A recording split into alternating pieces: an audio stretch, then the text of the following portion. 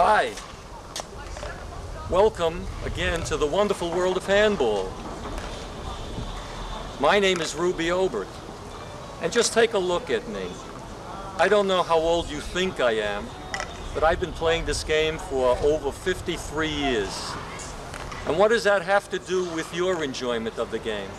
Well, what I'm going to show you today is, if you get fascinated with this game as I've been fascinated with the game, you'll have many, many decades of pleasure from this great and wonderful historic game. As you remember, it started in Greece about 2,000 years ago, where they took a hair compacted ball covered with leather, and they tried to throw it through a hoop on a wall. Then about the late 1880s, a fellow by the name of Phil Casey modernized the version, and he said, why don't we play it in a room?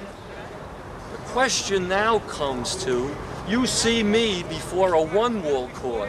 One wall, you have to hit the ball more or less directly, straight lines. But in four-wall, just picture this. There you are inside a room, working with basically 6 surfaces. So they always ask me, which is the tougher game to play?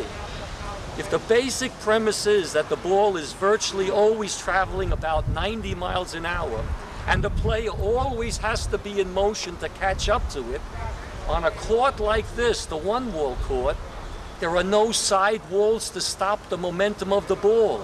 That means the one-wall player has to be like a thoroughbred racehorse. He has to have the ability to run to both sides and still having the skill in either hand to catch up to the ball and then direct it to its proper place. Whereas in four-wall, you could take that young thoroughbred racehorse, that agile young man who can run laterally and move with the speed of lightning. He'll wind up playing an elderly guy like me on a four-wall court. You know, a guy with white hair, looks like he can hardly move. And sometimes the young guy's embarrassed to ask the older guy to play a game. But the older guy always says, okay, and then the younger guy always thinks, well, I'll just hit the ball a little easier so the old guy doesn't have a coronary. But before you know it, the skill of the older person translates into this.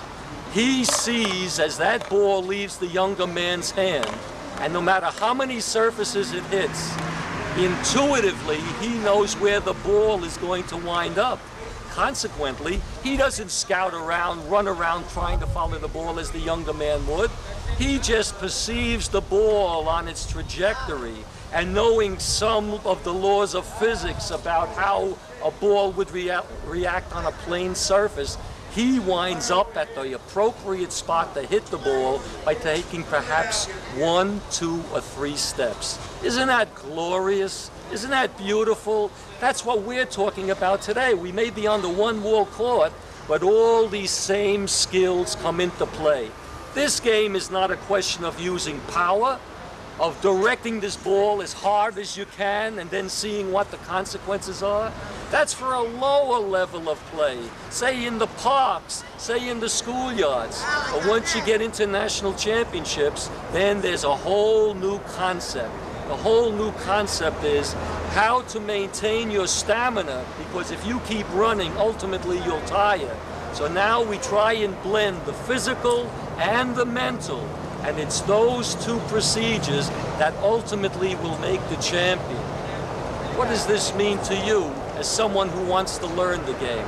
This means, as I tried to demonstrate last time, not to use a physical effort to meet the ball, because every time you meet that ball, you're using an amount of force equal to it. Your effort is to take the force in the ball and merely redirect it. And what does that redirection mean? It means how you use your hand and your wrist. As the ball is coming to this height, for instance, you just massage it back. You just massage it back, and you keep practicing this technique until it becomes second nature. That's the overhand. Other shots will be the sidearm. You do precisely the same thing by moving the ball this way. Now, let's put this into perspective. I want to tell you about this great game of handball. I want to tell you about that in 1919, the first four-wall championship was held, and it was won by Murder Ball Ranft. Talk about that name, Murder Ball Ranft. You know what his skill was? Just pounding that ball, blasting it virtually to smithereens until he annihilated his opponents. In the AAU, they were the ones, the Amateur Athletic Union, they were the ones who started an organized method of having national championships. So they organized the first four-wall tournament in 1919. They also organized the first one-wall tournament in 1924. The 1924 tournament was won by a more sedate type of guy. He wasn't a murder ball or a killer guy. He was a nice, splendid man from the old sod. He was called Jack Burns. Now, Jack Burns was the first AAU champion. Over time, though, tournaments were held in all areas of the country, at the Los Angeles Athletic Club, in the Detroit Athletic Club, in the New Orleans Athletic Club, at the New York Athletic Club. These were the main places where four-wall was played. Where was one-wall played? When the one-wall tournament started, where was it played? It wasn't played all around the country. Of course not. All around the country didn't have the magnificent facilities that New York City built. During the Depression, as you remember, 1,200 courts were built around the city, and that put idle men into a pleasurable pursuit so they wouldn't do antisocial acts. So now we have a feel of how one-wall and four-wall blended together. Now, you want to think about this. When we started these various tournaments, over time, in the 1980s, someone said, look, we've had a tremendous history of handball, we've had a glorious history of handball, we've had magnificent champions, why don't we start a Hall of Fame? So in the 1980s, a Hall of Fame was indeed started, and names like, somewhat the public wouldn't really recognize, but handball aficionados would instantly. Names like Joe Platak, who won 7 nationals in a row. Names like Vic Hershkowitz, who was the first to win the singles, the national singles title in one-wall, three-wall, and four-wall. Just imagine, if you will, for the moment, of trying to perfect your skills in one-wall, finding yourself now in a four-wall tournament where you're playing in a room and trying to use your one-wall skills to master the game of four-wall, which includes ceiling shots, back-wall shots, and the like. Well, this man, a great champion, Vic Hershkowitz, was the first to win it in one-wall, also three-wall, which is a front wall with 2 sides, no back, and four-wall. He was so great over his time that just recently an International Jewish Hall of Fame was formed, and Vic Hershkowitz will soon be inducted into that Hall of Fame as one of the greatest Jewish all-round champions of all time. So, we talked about Joe Platak, we talked about Vic Hershkowitz. Down into the modern era, we'll talk about fellas like Joe D'Urso, Steve Sandler, in four-wall, Paul Haber, Vern Roberts, and the current champion who took away the title recently from the most wonderful, magnetic, skilled practitioners of the four-wall game, Natty Alvarado. Natty Alvarado won 9 out of the last 11 four-wall singles championships. He also won some doubles championships with Vern Roberts. He came as a poor kid from Mexico. As a matter of fact, I can tell you this now, he was a wetback. He was here illegally. But he came to the United States and he was befriended by someone in Texas where they had four-wall facilities. Natty showed his skills immediately. A very slim person with athletic ability written on his face. And you know what? A desire to excel because it was a way for him to survive. He put on handball exhibitions. He played in the tournaments. There's a pro tour for the last 10 or 11 years, started by the United States Handball Association. And now the first prize is $3,500. When Natty started, it was about $1,000. But he was able to make a lot of money because he won all the pro stops in addition to the national championship. And then he got sponsorships. The Champion Glove Company, the Saranac Glove Company, the Spalding Ball, the people who make the ball. Now, putting the pieces together, he used his athletic prowess and he used name recognition that some insurance company out in the Midwest took him on as a person who would be able to sell life insurance and put it through pension plans and buy-sell agreements and estate planning. So, after his career is now ended and taken over by the New York Athletic Club's John Bike, who recently won the singles in three-wall and the doubles in three-wall. He went on to dethrone Natty Alvarado, and I must admit, Alvarado is now 35. He has some elbow problems, but still, John Bike was able to play for 1 week straight, won the four-wall singles and the four-wall doubles too. Now the question is, the great Oscar Obert was the only player to amass 42 national championships in one-wall, three-wall, and four-wall. And even though I mentioned the great Vic Hershkowitz, he has 26 national champions. Oscar has 10 Grand Slams. That means 11 Grand Slams. That means he won the singles and the doubles in the same week of competition. Hershkowitz, when we compare the records, great champion that he is, he wasn't able to make it too much in doubles because doubles has to do with teamwork. So Vic only was able to manage 2 Grand Slams. Takes away nothing from the skilled man. I'm trying to give you a feeling for the Hall of Fame. I'm trying to give you a feeling for how the game progressed. The Amateur Athletic Union during the mid-60s started tempering down about sponsoring four-wall. And by 1951, the United States Handball Association, with Bob Kendler, who was a builder from Chicago, he put all the pieces together to have a national association, the United States Handball Association, dedicated only to the furtherance of handball. Putting all this into perspective, we've had some wonderful byproducts from the game. We've had world championships where people from Australia, Ireland, Mexico, Canada, and even a transplanted American went to Africa, South Africa, and he represented South Africa. We had championships in 1964, 1967, and the like. My 2 brothers and I were lucky enough to be the national champions in 1967. It's the national champion that represents the country in the World Championship, and my 3 brothers and I went up to Canada, to Toronto, and we were able to win those championships. Now, the World Championship category is not that intense for good reason. You try to get money together, you try to get sponsors together, and this happens to be the problem in trying to further handball. For instance, some people ask, why isn't handball on the Olympics? And another person will say, of course it is. And then I have to inform them that's field handball, which is similar to soccer. You don't kick the ball, but you throw it. There's a goal line, and you fly through the air throwing the ball at the goalkeeper. That is not the handball I'm talking about. You need about 16 countries in order to have the sport recognized, in order to be part of the Olympic scheme. Now, why wouldn't it be worldwide? After all, you have the Great Wall of China where you can play handball. You had the Berlin Wall in Europe where you could play handball. And I'm sorry to say, even in Jerusalem, that's why you have the Wailing Wall. The players came there and they were really bad.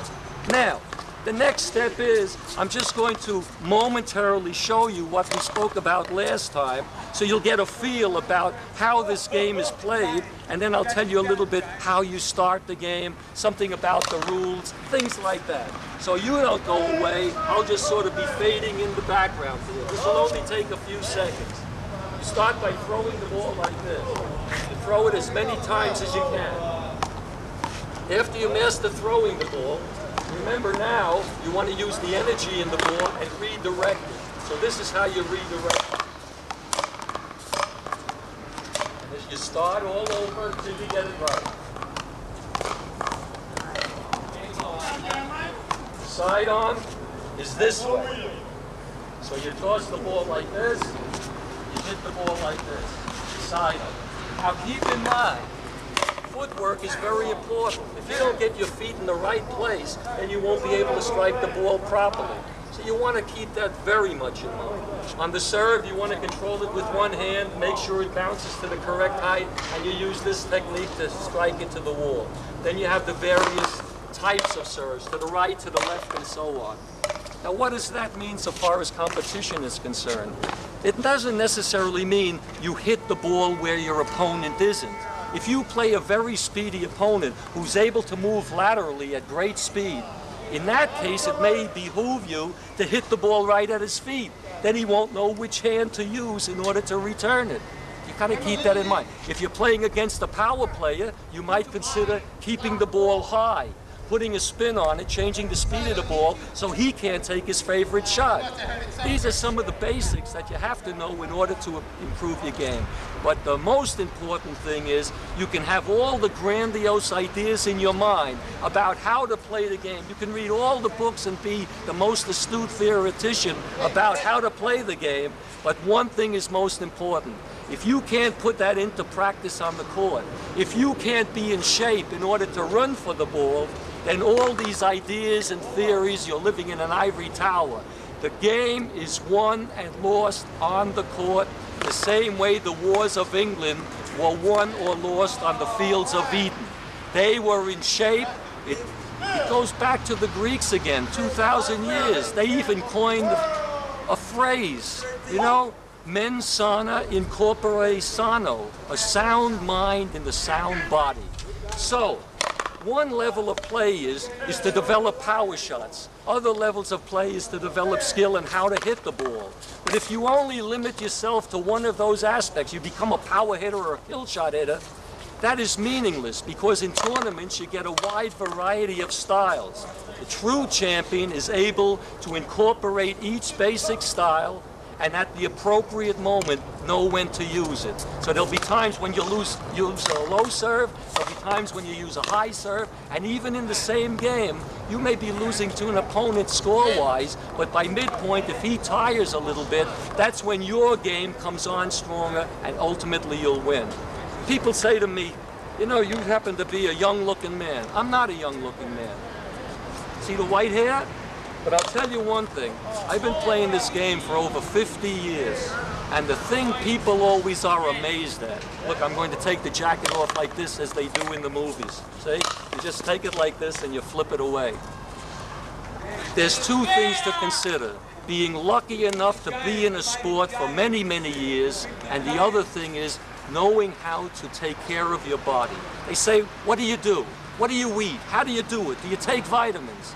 I say, and I'm not putting a put down on the vitamin industry, I say this, I read in the book once, that if you were to eat all the foods to get you all the vitamins, minerals, and trace elements to make you happy and make you healthy, you will find out that you'll be overweight.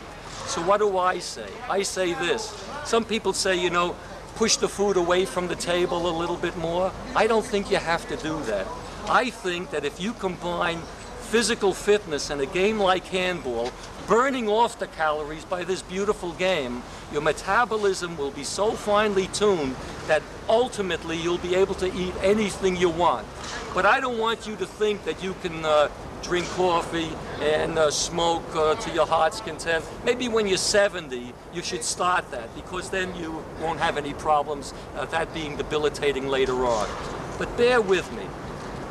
Try and stay away from spices, salts, pepper, fried food.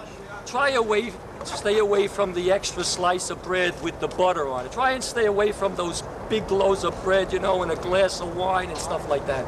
Unless you're in shape, and I eat all those things except the spices and the coffee and the pepper and the stuff like that. And I can eat anything, but you stay with the 4 basic food groups, you know, green leafy vegetables and carbohydrates, maybe pasta.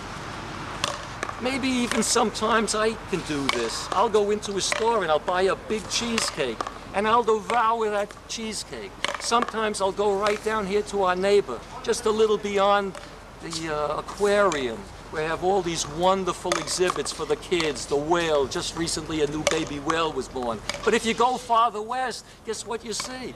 You see Nathan's. And Nathan's is beautiful. They have pizza and they have hot dogs and things. I don't want you to become such a person of such low self-restraint that you're going to go there. I'm saying that if you get yourself into shape, hopefully, I think I'm in shape because I can hit the ball and move the ball around.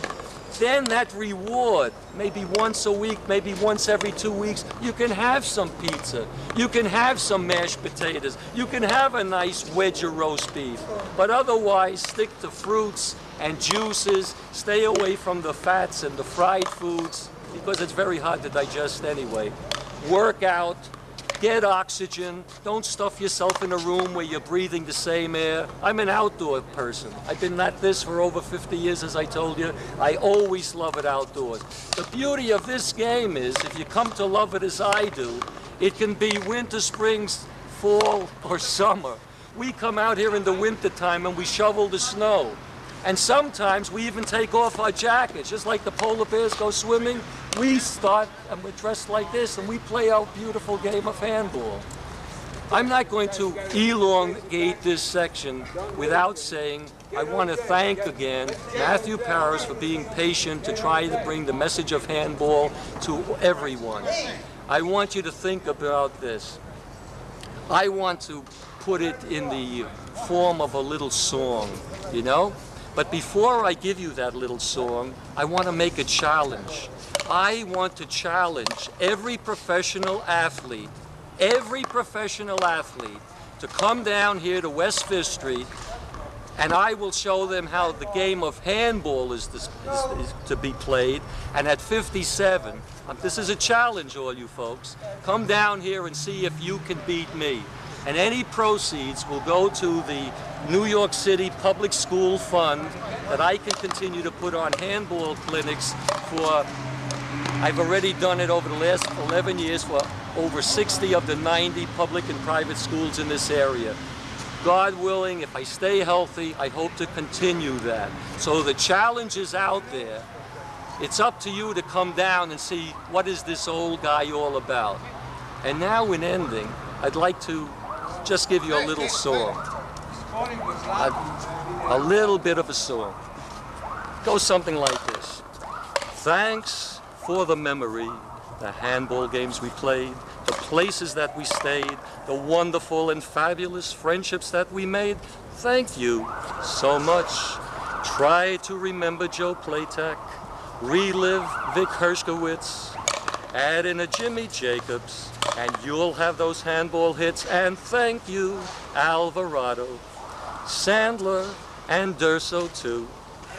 Don't forget the Oberts, bringing those handball thrills to you. And thank you, New York City, for all these years of fun.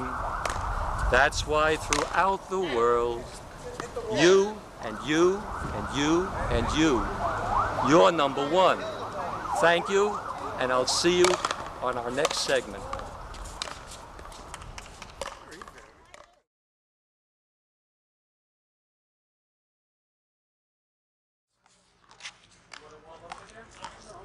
Okay, Matthew's coming back into the picture.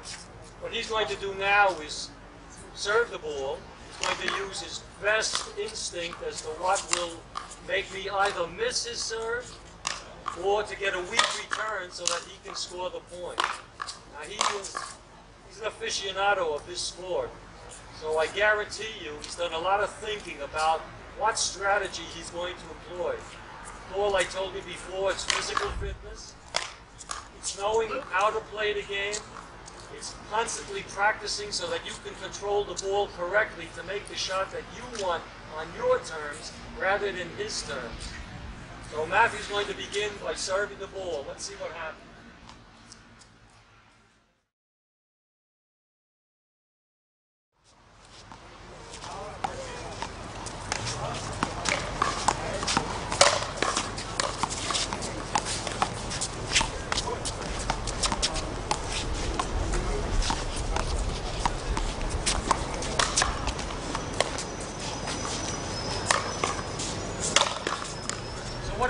so far. He made a fundamental mistake. Here, I want him on this side. I can't blame him for that, because while I was warming up, he was fiddling with the camera, so he didn't warm up again. And I knew that. That's why I wanted him to start right away. Remember, to start this game, you have to warm up. His first error was to hit the ball to my right hand. If he knows that I know how to play this game, the fundamental thing a server thinks about is first hitting to the opponent's weak hand, namely my left hand. So as you correctly saw, he hit it to my right hand. It wouldn't have been so bad if he had more power on it to keep me off balance. But not only did he serve it to my right hand, it was with not enough power to keep me off balance, so therefore I was able to strike the ball and put it to the corner and ultimately win the volley. So, lesson one, don't make that fundamental mistake of hitting it to your opponent's strong hand. Unless you want to be clever and you're at such a level that if your opponent thinks that you're going to hit it to his weak hand, maybe that's the appropriate time to hit it to his strong. Don't get confused, just watch. Here's Matthew. Before he goes to his next serve, let's see if he can decipher anything I said. Well, I think you're right. I made a mistake, but on the other hand, I think I'd rather hit the ball too deeply, and I can't suffer too much from people in my Matthew just raised another interesting question about serving. This is called the no man's zone. Okay?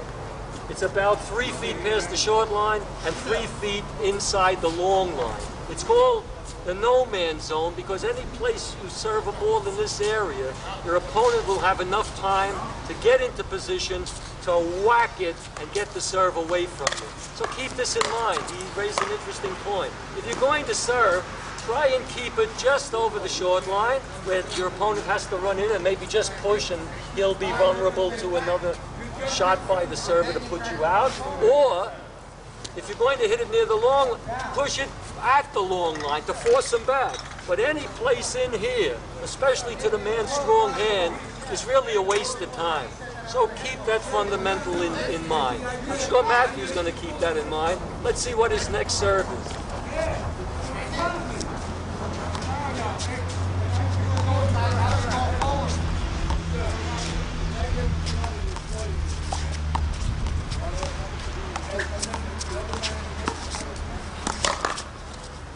While Matthew is getting the ball, you see what happened there? Matthew is a left-hander. So this sort of puts another light on the relationship between two right-handers playing or a right-hander playing a lefty. Being left-handed, he correctly put the ball to my left hand. So what he was thinking about then, taking into account the rule of the server, always looking back to see what the receiver is going to do with the serve. Sometimes they stand like that and they don't know what's happening. The idea is to see what your opponent is doing. I moved the ball back to try and get him out of position. His job was to keep the center court. The reason I sent him away is he gets so embarrassed when he finally scores a point. He'll ask another question. Yeah, I was trying to keep you over to the left, obviously, and it seemed to me that you were, as you sent me to the right, you were taking charge. You were controlling the game at that point. That volley to the right. So there was a kind of an interchange there where you were aware that I was trying to do something and you were countering on it. The first thing I was aware of, he's left-handed and he served the ball high to my left hand to try and keep me out of position. Knowing he had control of the center court, I knew that I couldn't return the ball with force. Because the faster I return it, the faster he reacts to it. Since he's in center court, the likelihood is he's going to win that volley. So what was going through my mind as I saw him serving it high to my left, I just nonchalantly used off speed with my left hand to make the ball sort of float to the wall. As the ball is floating to the wall, that allows me to move in behind him to play the next shot. So that he's raised another interesting point about what the serving strategy is and how a receiver is to react to that strategy. Sometimes it doesn't make sense to return the serve as hard as you can. Sometimes it makes sense to return the ball in a lofting fashion, and as it's floating back to the wall, you move into center court to be in control of the volley. You come up right behind your opponent, and no matter what he does, basically, you'll be in a better position than having had struck the ball hard and he puts the ball away right away. Following us? Okay. I always feel on the serve that if you get the opponent to think, instinctually react on the rhythm, it gives you an advantage. Okay. Rephrase that again? If you can get him to think, how am I If you can get who to think? The receiver? Yes. Okay, you're serving. I'm And serving. now you want to get him to think. I want him to think. About what? How am I going to win That's this critical. shot? I'm Yes. serving. Because- Everybody, I'm serving. Okay, Neil. Because if I can get him to think, it will start to interrupt the rhythms of this game. Interesting. Yeah. It's almost as if instead of the game being played here, it starts to be played here instead of good. Excellent point. Is there any truth to this? Well, you know, you raised a question here, and there's an underlying premise that has to be talked about before we even get to the thinking part. Keep in mind, when you're the server, you have 100% control of that ball. You have 100% control of where you are going to direct it. You have 100% control of the middle portion of the court, because by being in the service area, your opponent is in the back, you're in the front, and all things being equal, no matter what he may attempt to do, you will be in control of his return.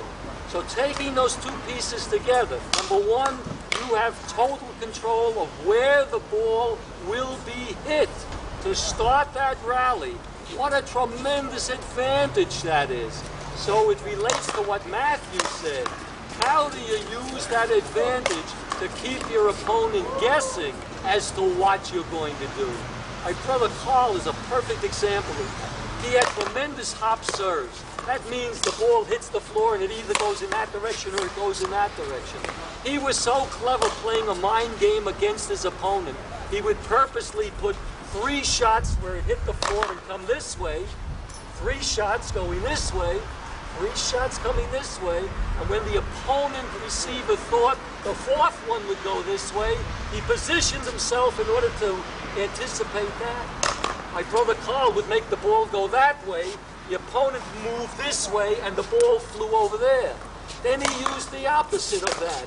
He would throw 3 going this way, and the opponent be ready for the 4th one moving in that direction, and guess what happened? The ball bounced and hit him in the stomach. And that's very embarrassing in championship play. But my brother Carl used that ability, as Matthew alluded to, a mind game. This is not just a physical activity, it's a mental activity in knowing strategy, but it's a psychological activity in order to figure out what your opponent is or is not thinking and how you can capitalize on that to your advantage. Now, if you're in the first progress of a week-long tournament, it doesn't have that much relevance because the level of the competition isn't that strong. But after you play for an entire week and you're sort of physically depleted, when you get physically depleted, you start getting emotionally and mentally depleted. That's where you have to be at your best. In other words, what you have to do is save some of the physical energy for the later round, but not saving it to the extent that you don't make it to the later round. And when you get there, through experience, through many tournaments, through many styles of play, all this comes into focus in the mind's eye. And you look at a physical being, your opponent, but there's an aura about you that allows you to be a spellbinder. In other words, to move in such a fashion that he will hopefully become helpless as you advance to the championship. Did I get close to what you were talking about? Yes, that was fine. Yeah. I have seen you play an awful lot. You have a marvelous skill of anticipation. You are always where the ball is. When you talk about how is it that you watch that you assume the ball is hit, how come you're always in the right place? One of the great skills about this game and advancing in this game to go on to become a champion is something we alluded to before. If you've seen your opponent before in other contests, you have to take that information into your mind and hopefully use it to your advantage. If you haven't seen him, then you play the match, it unfolds, you watch his various moves, and then you get an idea of what his favorite shot is. How does he react when you hit a ball low to the right? Does he have the flexibility and the lateral movement in order to make those moves? How does he react all of a sudden if you change the speed of the ball? Is he perplexed? Well, all these pieces fit into what's called anticipation. It looks like a great skill. I'm pretty sure it is a great skill. Some people are born with it. Some people are more aware about their surroundings and the movement of the player on the court. So putting that into the proper context of what Matthew is saying, that I seem to have this skill, it's purely observation with this little additional piece of information that you need. You don't react to the ball. You don't just watch the ball being struck and then look at its trajectory and then start to move. I guarantee you that if you stand still, watch your opponent hit the ball, and then you decide to follow it on the wall to try and play it, it'll be too late. So the skill he's talking about is an ability to observe body language of your opponent. It's not just a question of him moving toward the ball and striking it. What you look for is how are his feet pointed as he's coming into contact with the ball. You should know by the time his hand is this far from actual contact of the ball, you will have studied his body position, his feet, and everything else about him, any special athletic characteristics that he has. As he comes to striking that ball now, you will already be moving toward the spot where that ball must go. There's no two ways about it. So he gives it a beautiful name, anticipation. He gives it the aura of great skill. It's really something that has to be within you, the power of observation. We have players down here, they're in great physical condition, muscles, you know, and very powerful, and they train all the time. But there's one problem. They whack the ball, and then they stop, and they watch the ball go into the wall. And then they watch the ball going to their opponent, and then they watch the opponent hitting it, and they're still stable. And then when the opponent hits it, a little message goes to their brain, says, oh, there it goes. And then they proceed with all their great strength and energy, and they find virtually impossible to play the shot. What am I saying? It's wonderful to be in condition. Some people go into weight training for strength. Some people run the boardwalk in order to get their legs in shape. My own particular philosophy is you don't go into weight training, because weight training, the mind plays tricks on you. The more you use weights, the more you want to use weights, the more you want to get more weights. Now, weight training is good for body conditioning only to a certain extent. My first personal philosophy is you only do moves and exercises that are related to handball. For instance, when I exercise, this is the shot for the underhand in handball, right? So what I do exercises like this. And you know what that does? It moves the hips. You start reducing the weight around the love handles over here, and you're getting in position with your body for the appropriate shot in handball. For the overhand, you'll start making moves like this. You'll do exercises like this. And you just stay loose, you stay flexible. You don't have to be a weightlifter that he gets in such great shape that he moves after the ball like this and can't do anything. The same with running. Some of the champions, they say, boy, you know, I run a lot of track. When you're running a lot of track and doing jogging and running, it's great for the lungs, but it plays tricks on your legs. Because as you're running straight ahead, you're strengthening these muscles, which is great, but there is no strengthening of these muscles and ligaments and tendons for lateral movement. So we had a former champion, he was getting into his 40s, he still wanted to play. He says, hey Ruby, you know what I'm going to do now? I always used to lose championships because I ran out of breath. I'm going to run the boards. And he's with a boardwalk right here. And he was running and running and running and running. And after a number of months, he came back, he says, boy, I'm in terrific shape. And we got on the court, and we started playing a couple of rallies, and which is my style, as Matthew knows. I like to move the guy from side to side so he has to run as much as he has to and tire him. So my good friend and former champion got into the rallies, and he was moving this way, and he was moving that way. And unfortunately, he collapsed. His knee gave out, because in running this way, he was building the lungs and the quadriceps, but he didn't take account of the tendons and ligaments over here. What he should have done in running, perhaps, if at all, was to run like this, you see? That may have been helpful. What am I saying? I'm saying basically the game of handball is so beautiful. In my opinion, what this gentleman calls like a Fred Astaire move. You know, you're moving with the ball and it's sort of graceful and there's a symmetry and there's a symphony about this athletic movement. In my judgment, the only movements you should make is playing the game, getting into that feel of how your body reacts to a particular ball. And then if you want to do a little exercise at home, because maybe it rained and you couldn't get outdoors to play, then you do exercises like this. You can do exercises like this. You can even do a little bit of this. Because the strength on the overhand comes from the shoulders, but always end up by doing this. See? You notice how I'm stretching? I'm also taking account of getting my back strengthened as I can. All these add up. Another thing you might want to think of is stomach isometric. See, I'm standing here. It looks like my stomach is perfectly flat, but as I'm walking during the day, getting some exercise, I'm doing this. I'm actually pulsating as I'm walking, and that's giving me some muscle strengthening technique.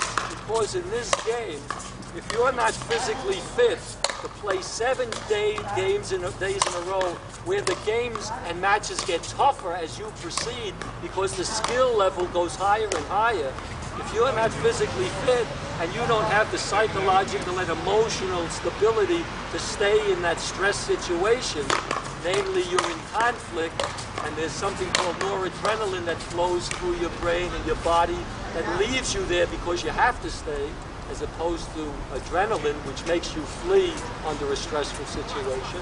All these things just sort of come together like the great Nobel Prize winners, the DNA helix, the way it comes together and then unfolds.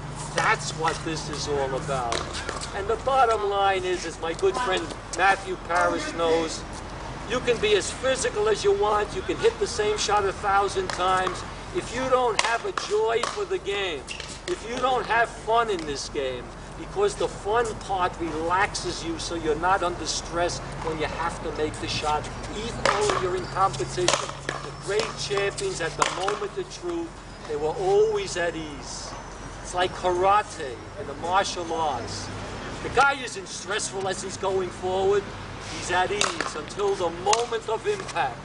I do the same thing with the punch shot in handball. Most guys go like that when they want to punch the ball and they put stress here and it takes energy. That was the wrong move. It takes energy over here. What I tell them about is you leave your hand relaxed until the moment of contact. The glove acts as a cushion. So your hand is relaxed, and as you're coming forward to hit the ball, it's at the moment of truth. Ah! Like that. You don't have to say that, but that's what happens. And you get the added impact of your entire being, focused to the point of contact. That, you know how they break those boards? You notice how they break those cinder blocks? Number one is they aim through it. They don't stop at the surface of the cinder block. The mind tells them that they have to aim through it, and therefore the force goes right through. The same thing in handball. You don't stop here and hit this ball right here. You have to be knowledgeable enough and experienced enough through many, many times of practice and getting into competition of swinging through the ball. Not hitting Matthew, but swinging through the ball. That's where the leverage of the body is. Its weight starts from the back and it comes right forward to the point of impact, where your entire body is moved into the ball. If you were to stop your motion right here, much will happen with the ball. It's when you follow it through with your body. That makes the critical difference between the hackers and the champions. Matthew's next question. That's a great answer. You know, so that's why you can concentrate on the smoothness and the beauty of the game tricks, because how relaxed you are until, and I presume you feel great as you do this. No question about it. What happened to the ball? I just want to take one additional second here. Could the other ball? And we alluded to this the last time. Thank you, Matthew. That's some throw. Now remember, this is a game of grace, beauty, there's athleticism, but like I like to say, there's also a Fred Astaire aspect. In other words, your movement toward the ball, like Nureyev going through the air. It's all grace, there's dignity, there's composure, and yet the end result is a beautiful, athletic byproduct, namely striking the ball in such a way that you feel good when you know everything is just right. It doesn't happen all the time. Sometimes you're a little off, but when you get that one feeling. One time I punched the ball. It was on a summer day. And I said, how hard can I punch this ball? And everything was just perfect. I approached the ball with full strength, and I made that ball go like a rocket. It hit my opponent in the stomach, and I split my nail. And the nail hasn't healed back till that time. That's the amount of energy that I was able to focus in that one shot. But look at the grace and the dance aspect of this. Watch my feet as I keep moving it according to what the ball does. You always must be in proper position to hit it successfully. Even if you're moving at an angle, you still must move your feet in such a way that you get behind the ball. If you swing out like this, most likely you'll hit it to the beach. So keep in mind, as the ball is moving to the wall, I'm making minor adjustments in the position of my feet, so I'll be in the best possible position to strike the ball. I'll only show you the overhand. I'm tossing the ball up like this. Now, as you know, that ball isn't perfect, this floor isn't perfect, and I'm not perfect, though it may seem like that. The ball is always making little modifications. To the novice in this game, he only sees a flat object coming to him. The professional and advanced player actually sees the ball spinning and making little moves in the air. You get that by constant practice. You actually see the ball spinning. That's where the skill level increases. Because as your opponent moves it with spin, you moving rapidly toward it have to make the adjustment to hit it. And that all relates to the feet too. Now watch. No matter what that ball does, I'm going to hit it in such a way that even if it goes to an angle, I'll try and pick it up a little. See this? I'll try and pick it up. But watch the feet, see? Now watch. And now if it goes to the left, I move this way and move it this way. See that? Are you watching? We're ready. That's the secret to this game. You know why people can't advance in this game? Because they find it boring in order to hit the same shot over and over again. We alluded to this last time. The bowler practices 300 shots down the lane. The golfer hits it 200 or 300 times practicing. The tennis player hits it hundreds and hundreds of times. Why? Not because they want to, because they have to. Inside their mind, they know that they must be aware of what this ball can do. Like my brother Carl says, the ball tends to be a magician. It tends to play tricks on you. You have to be skilled enough, like young people are. They always know when a magician is doing a trick. You can't fool a kid because they look at the obvious. But adults are fooled because they say, look at this, and meanwhile he's doing something here. Well, this ball tends to do that. It makes believe that it's coming straight to you, and you just hit it. But it's always doing tricks. Your job is to keep practicing, keep controlling it, keeping your footwork correct, keeping your body in the right position, and constantly stroking the ball, whether it's overhand, sidearm, or underhand. So, watching again, the footwork. You must watch the footwork. See? Now, if it goes to the side, you switch. If it goes over to this side, at the angle, you move it over. See that? I'm like a dancer. See that? I'm actually dancing. Okay? Remember this. With the right hand, if you're a right-handed player, there's only an overhand, a sidearm, and an underhand. With your left hand, your opposite hand, there's only two shots. Only an overhand and an underhand. As your skill level increases, you'll be able to make all the shots from whatever angle. You'll be able to punch it from any angle with both hands. But at the learning level, with your opposite hand, your left hand if you're a right-handed player, there's only an underhand shot and there's only an overhand shot. So for the overhand, you practice the throwing motion, and for the underhand, you just practice a modified play like this against the wall to make sure that the focal point is in the shoulder and your hand comes like a pendulum only in one plane. Not in every other plane, only in one plane. And if you take the underhand shot and you want to punch it with your opposite hand, always allow the ball to descend, because as it's descending, it's losing its motion.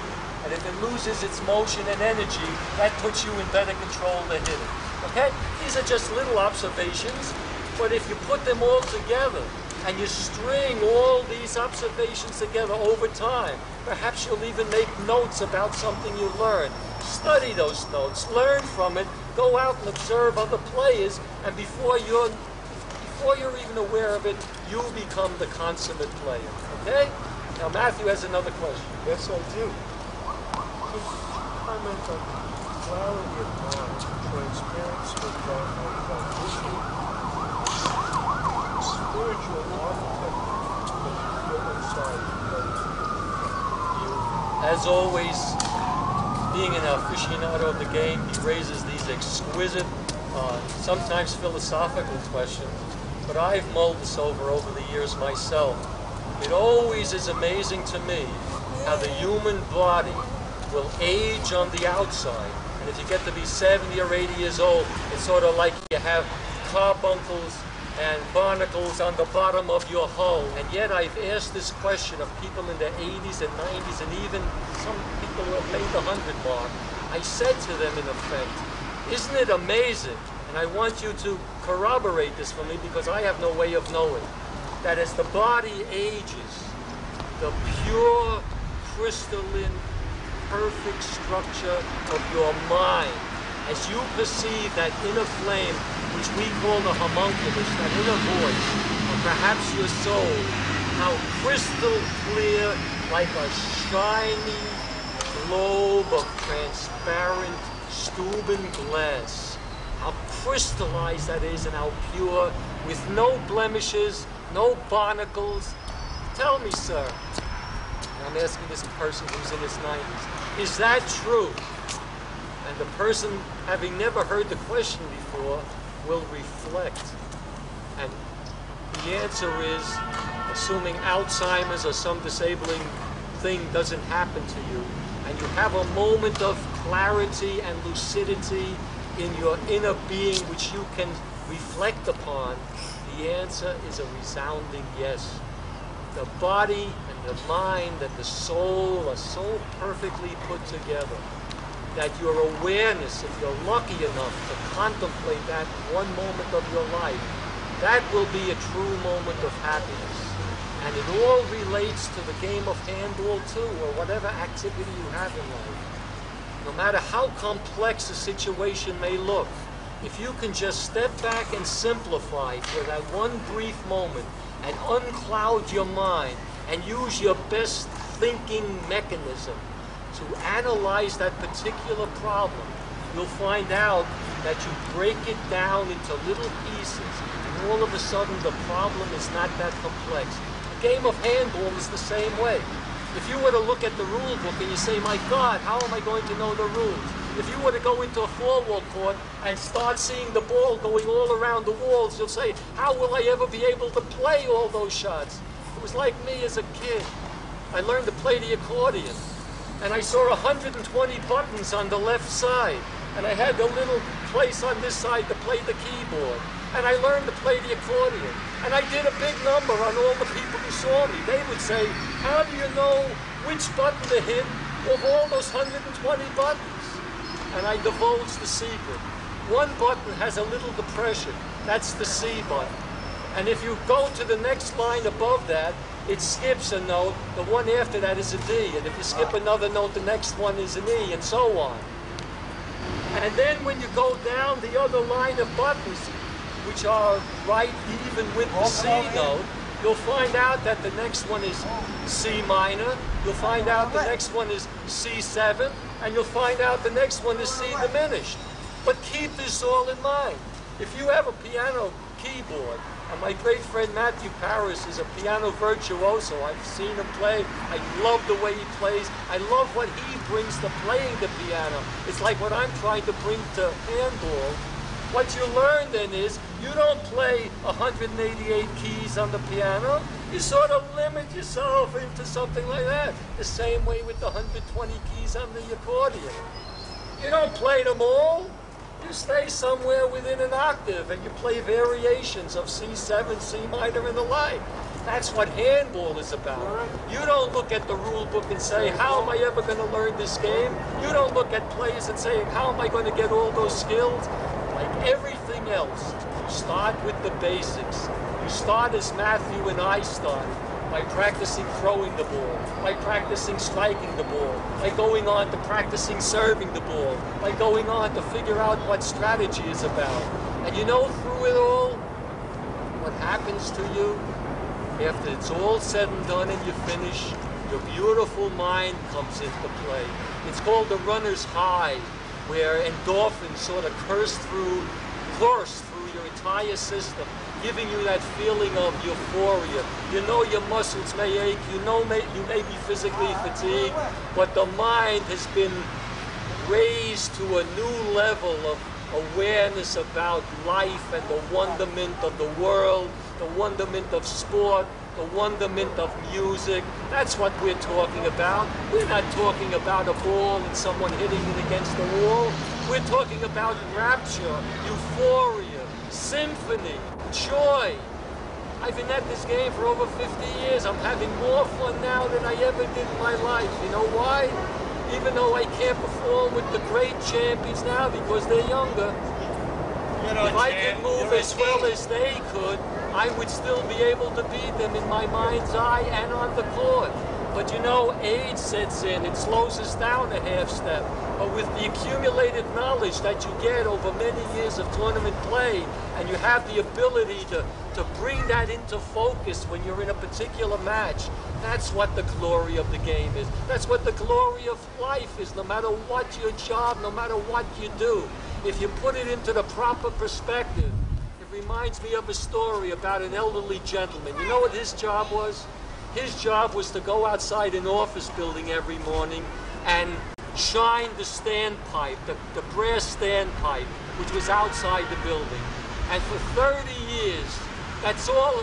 I don't know if he had ability to do anything else, but he had to survive. He had that job. And every morning he went out, rain or shine, he took his instruments, he took his washcloths, his rags, and his little chemicals, and he polished that, and you passed that building. It was the most magnificent building you saw, not because of the brickwork and the glass, but your eye was attracted to something unusual. Most standpipes are dark and corroded, but this man's passion and his role in life was to polish that standpipe every morning. That was his joy. He knew that was his job, and he did it to the ultimate. And somebody asked him, he says, isn't this worthless? Isn't this subhuman that a human being comes out every day and polishes an inanimate standpipe? And this person, it would bring a tear to your eye. He said in ultimate modesty, he said, this is my job, and it sounds like a cliche, and I'm going to do it to the best of my ability. But then he added a comma. He said, this is my dream. The implication that you draw from that is, he did it to the best of his ability. It was a product of his work and effort. And you know, when the sun came out and hit that standpipe, you had a very fabulous human being.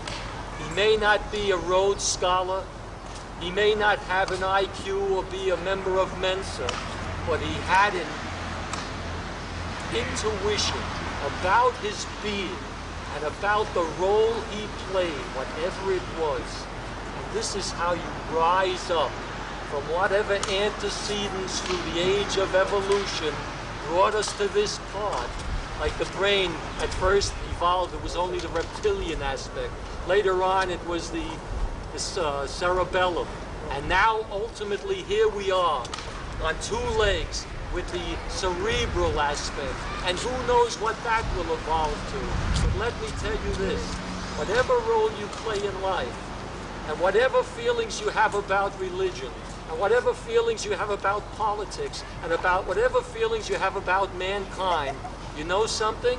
We can reduce the tensions of the entire world into the size of this blue ball as it's seen by the Hubble telescope out in space, and we can reduce all the tensions of the world if each one of us step back and simplify and take a game as simple as handball, and if it's for us to make it part of our lives and make us better people to the people that we deal with. That's the real message of this. It's not about the Hall of Fame and about tournaments. Those are just wonderful things to be part of. The thing I got out of this game of handball is a sense of joy, a sense of being able to communicate with people, a sense of seeing the world in a larger perspective. And I hope I leave just that thought with you. And next time, Matthew and I will continue on with more of his philosophical questions. It's been my pleasure to be with you, and I certainly look forward to the next time where we'll have joy in handball. Thank you.